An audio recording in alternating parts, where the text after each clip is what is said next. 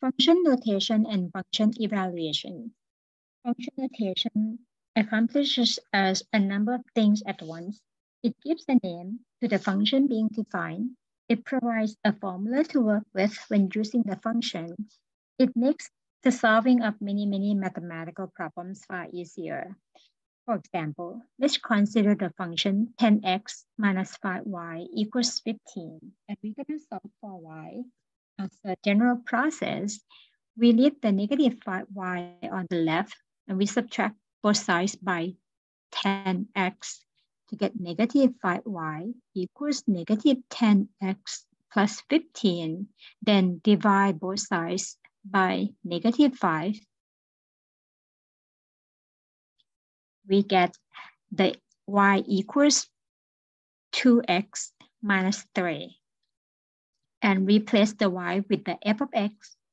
Therefore, we have the function f of x equals 2x minus 3. The x is an input, and we call it the independent variable. Y is the output, we call it the dependent variable. For the example, we write the following relations as a function of the x, set the domain, and then evaluate the function at x equals negative 1. First of all, we are going to solve for y.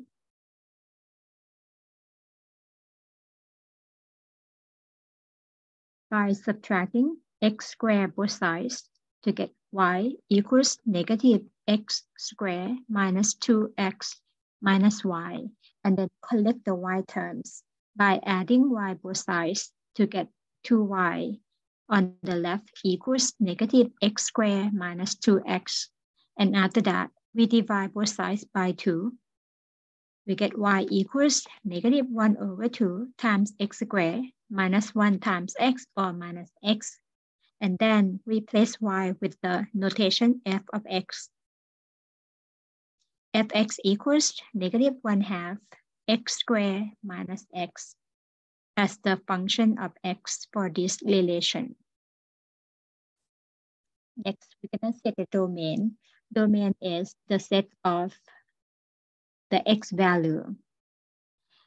In this case, x can be any numbers. Therefore, the domain of this function, we use the domain, the notation D as the domain, subscript F as the domain of the function F, is the set of all real numbers.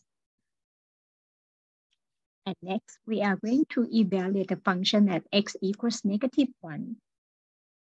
So f at negative 1 equals negative 1/2, replace x with the negative 1 squared, and then minus negative 1. As you see, x as the input is negative 1. We square the negative 1 for the first term and then subtract by negative 1 for the second term.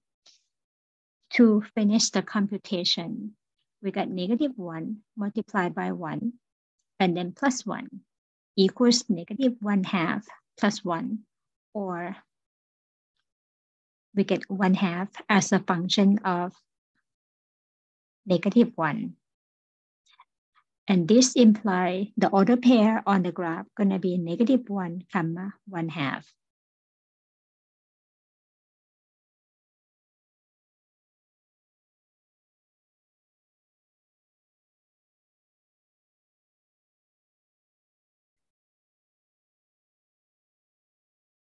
And when we look at the graph of this function,